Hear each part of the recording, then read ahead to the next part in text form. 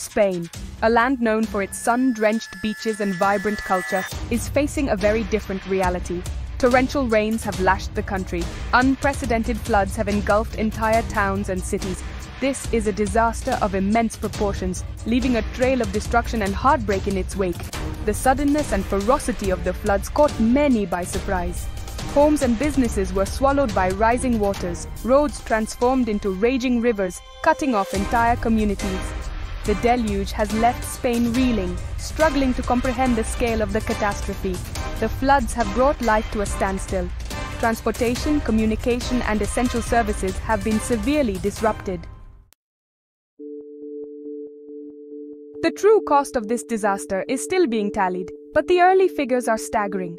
Over 200 precious lives have been lost, a grim reminder of nature's unforgiving power. Thousands more are displaced, their homes and livelihoods swept away in the blink of an eye. The regions of Valencia, Castile-La Mancha, and Andalusia have borne the brunt of the floods. The human toll is immeasurable. Families mourn loved ones lost. Survivors grapple with trauma and the daunting task of rebuilding their shattered lives. The scars left by these floods will run deep, both physically and emotionally. The recovery process is expected to be long and arduous, potentially taking years for the affected areas to fully rebuild. Even in the darkest of times, the human spirit shines through. Across Spain, a wave of compassion and solidarity has emerged. Thousands of volunteers, their hearts filled with empathy, have answered the call for help. Volunteers are involved in various tasks, including rescuing stranded individuals, distributing food and water, providing medical assistance, and clearing debris. These everyday heroes, armed with shovels and unwavering spirit, are working tirelessly to clear debris, provide aid, and offer comfort to those in need. Their selfless actions are a beacon of hope, a testament to the power of human kindness in the face of adversity. Yes, numerous organizations like the Red Cross and local charities are accepting donations to provide essential supplies and support to those affected. Amidst the outpouring of support, there is a palpable sense of anger and frustration directed at the government. Many feel let down by the authorities, their cries for help seemingly unanswered. People are criticizing the government for inadequate preparedness, delayed warnings, and a slow and poorly coordinated relief effort. The lack of adequate preparedness and the perceived slowness of the relief efforts have fueled public outrage. Questions are being asked, demanding accountability. This disaster has exposed vulnerabilities, raising serious concerns about Spain's emergency response mechanisms. The government has defended its actions, claiming it acted swiftly, but also acknowledging the need for a thorough review of the emergency response system. Section 5. A king confronts his people's pain. In a moment heavy with symbolism, King Felipe VI and Prime Minister Pedro Sánchez visited the devastated town of Paiporta. Their mission to witness the devastation firsthand and offer condolences to the grieving community. What was the significance of the king's visit to Paiporta?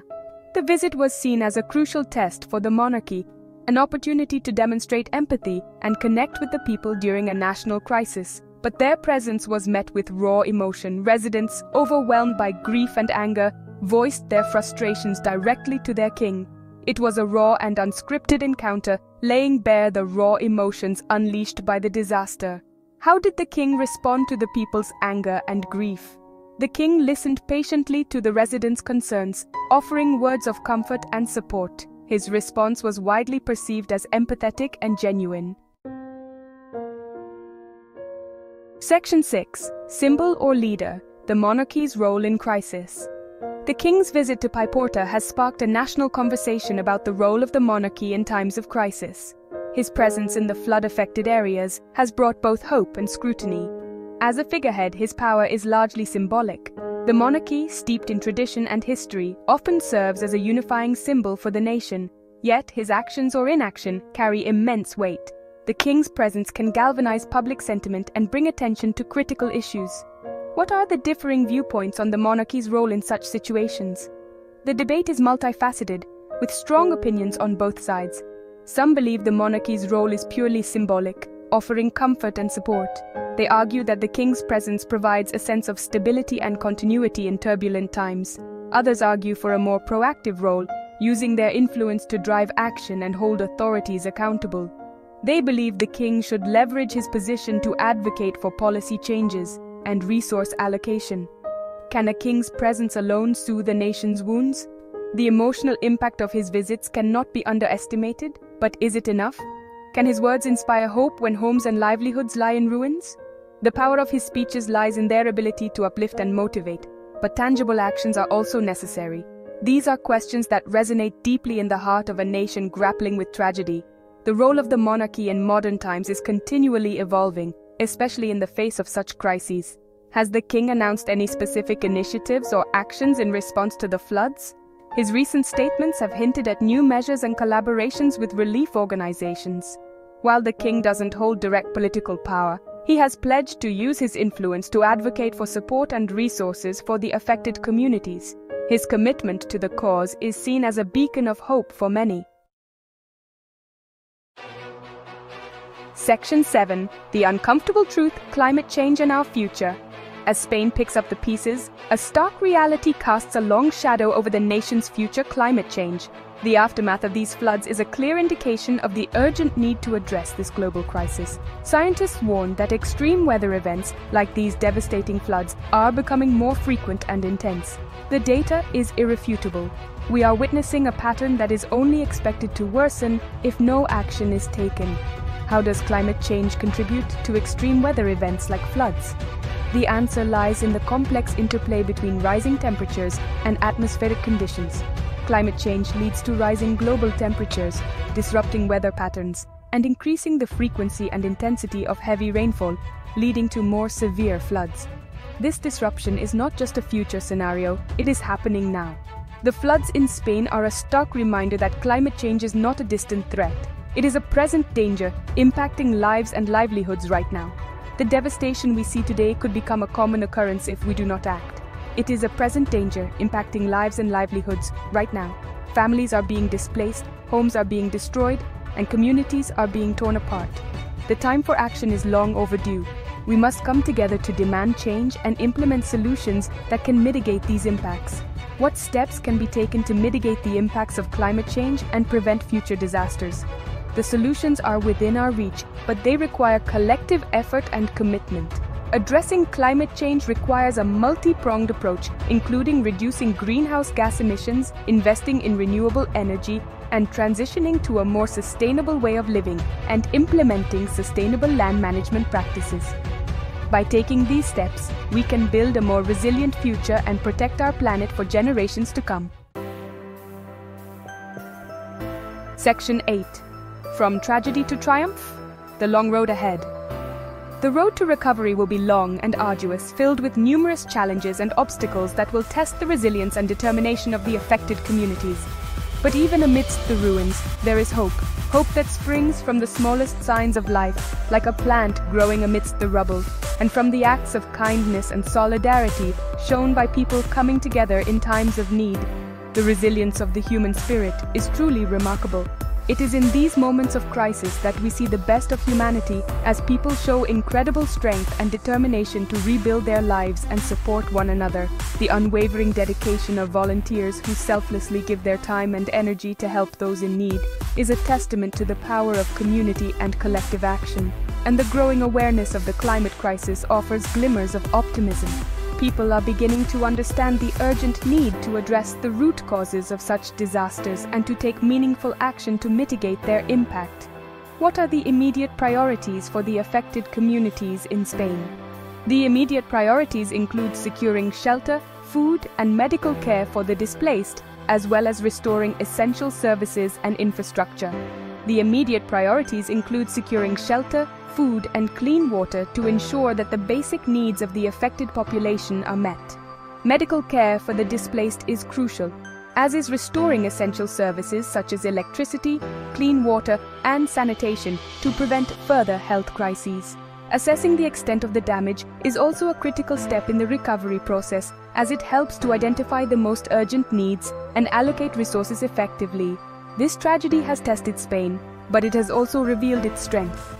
The resilience and solidarity shown by the people are a source of inspiration and hope for the future. The outpouring of support, both within the country and from the international community, demonstrates the power of human compassion and the willingness to help those in need. The outpouring of support, both within the country and from the international community, has been overwhelming. It shows that in times of crisis, people from all walks of life can come together to make a difference. This demonstrates the power of human compassion and the impact that collective efforts can have in alleviating suffering and rebuilding lives. Now, the focus must shift to rebuilding not just homes and infrastructure, but also lives and communities. This process will require sustained effort and collaboration from all sectors of society. Rebuilding homes and infrastructure is essential, but equally important is the need to rebuild the social fabric of the affected communities, fostering a sense of belonging and support. Community events and gatherings can play a vital role in this process, helping people to reconnect and find joy amidst the challenges. How can individuals contribute to the long-term recovery and rebuilding efforts? Individuals can contribute by donating to reputable organizations, volunteering their time and skills, and advocating for policies that address climate change and strengthen disaster preparedness. Donations to reputable organizations can provide much-needed financial support for relief and rebuilding efforts. Volunteering time and skills can make a significant impact, whether it's through teaching, building, cleaning, or providing specialized services. Advocating for policies that address climate change and strengthen disaster preparedness is also crucial in preventing future disasters and ensuring that communities are better equipped to handle them. This is a call to action. Let the spirit of solidarity that has emerged from this tragedy inspire us all to take meaningful steps towards a more resilient and sustainable future. Let the spirit of solidarity that has emerged from this tragedy inspire us all. Together, we can make a difference and help Spain heal, rebuild, and emerge stronger from this disaster. Together, we can help Spain heal, rebuild, and emerge stronger from this disaster. The journey ahead will be challenging, but with collective effort and determination, it is possible. Let us not just mourn the losses, but honor the resilience of the human spirit. Let us celebrate the strength and determination of those who are working tirelessly to rebuild their lives and communities. Let us not just mourn the losses, but honor the resilience of the human spirit. Let us remember those who have been lost and support those who are still fighting to recover. Let us honor the resilience of the human spirit and the strength of those who have survived. Their stories are a testament to the power of hope and determination. Let us learn from this tragedy and work towards a future where communities are better prepared to face the growing challenges of a changing climate. Education and awareness are key to building resilience and preventing future disasters. Let us work towards a future where communities are better prepared to face the growing challenges of a changing climate. Through climate adaptation projects and resilience-building activities, we can create a safer and more sustainable world for future